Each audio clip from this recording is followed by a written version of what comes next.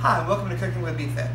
25% of Americans skip breakfast at least 1 to 2 times a week. It's the most important meal of the day.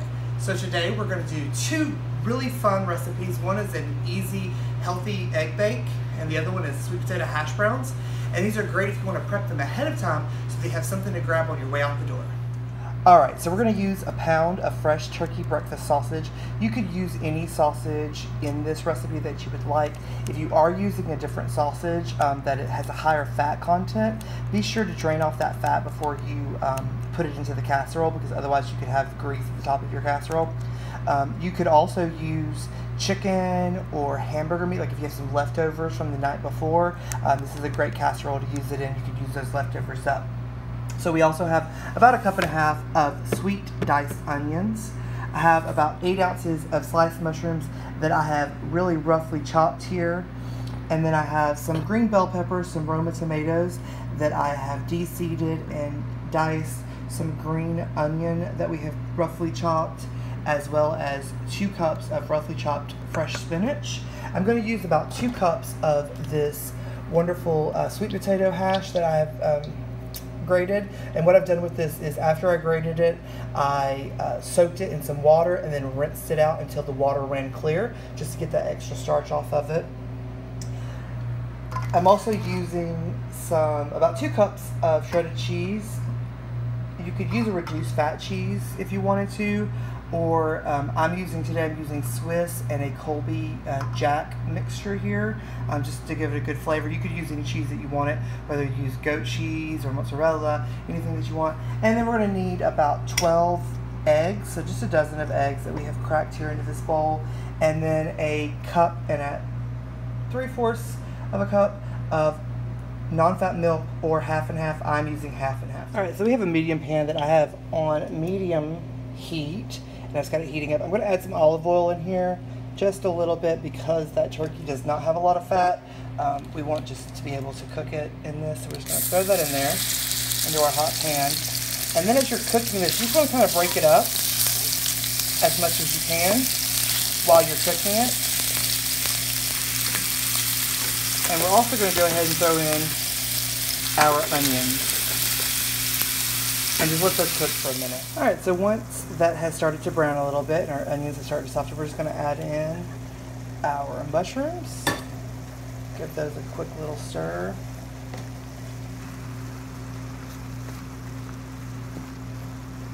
And then we're going to add in our spinach and let that wilt a little bit. Alright, once you get everything incorporated, you're going to have a lot of liquid from the mushrooms and the spinach and everything.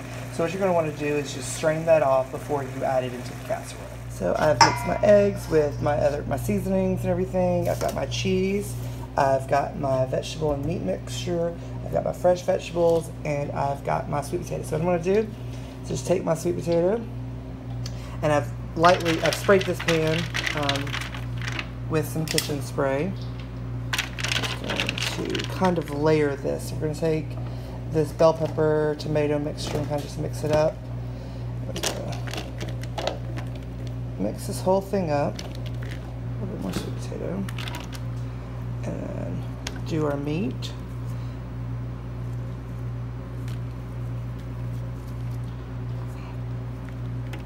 Okay, and then we're going to layer some cheese on it, and we're just going to keep layering this till we're out of ingredients. And then we'll add the eggs on top. Alright, so we have it nice and layered now. And I reserved about half of my cheese to mix it into my eggs. And so now we're just going to pour this over the top of our mixture. And then we're going to throw it into a 375-degree oven for about an hour, or until the eggs are set in the middle. Alright, for our sweet potato hash browns, we have 2 medium sweet potatoes that we have shredded and rinsed and then squeezed all the water out of it that we could get. I've added some pepper in here. We're going to add in about 4 garlic cloves finely minced. We're going to a finely chopped sweet onion, about 1/4 of a cup there.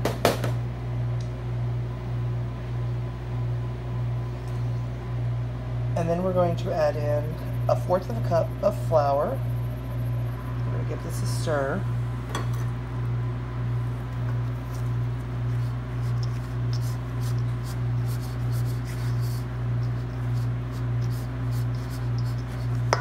we're going to add in 1 egg beaten.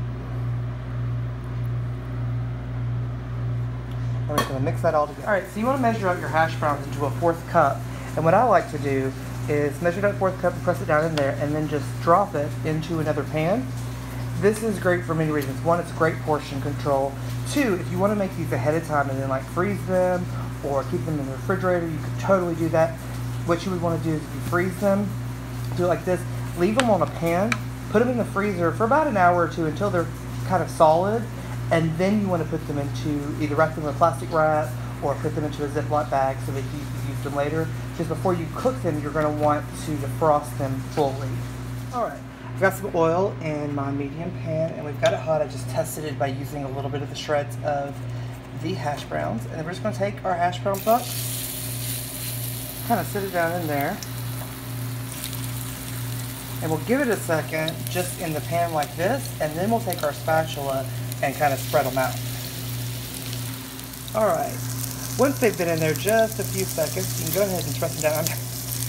I'm actually using a fish spatula, but this seems to work great with hash browns. It's real flexible. So just make sure whatever spatula that you are using is a very flexible spatula so that you can get up underneath it. So we're just going to spread those out. We're going to give them about 2 to 3 minutes on each side until they're golden.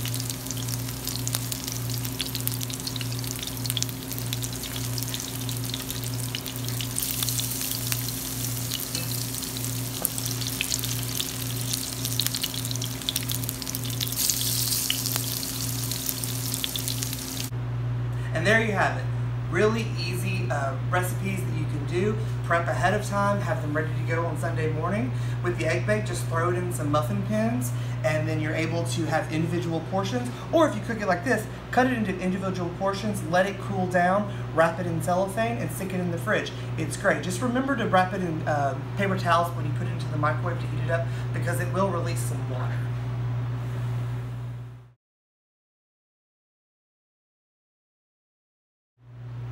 Our special taster today is Angel Child. She's a social worker here at Birmingham AIDS Outreach. Hi y'all, my name is Angel. I'm one of the social workers here at BAO. Today I'm going to be your special guest and I'm going to be tasting some food today. I'm so excited.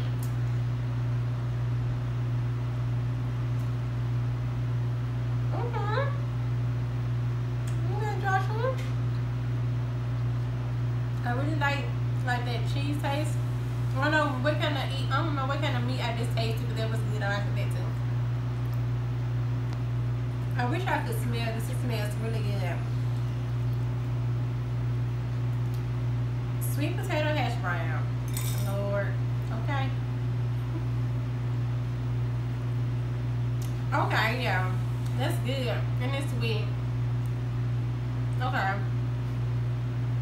That's good. Thank you guys for trying. Highly recommend. Alright, thanks for tuning in, and remember to follow us on Facebook, Birmingham AIDS Outreach, or on our website at baobhm.org. Bye.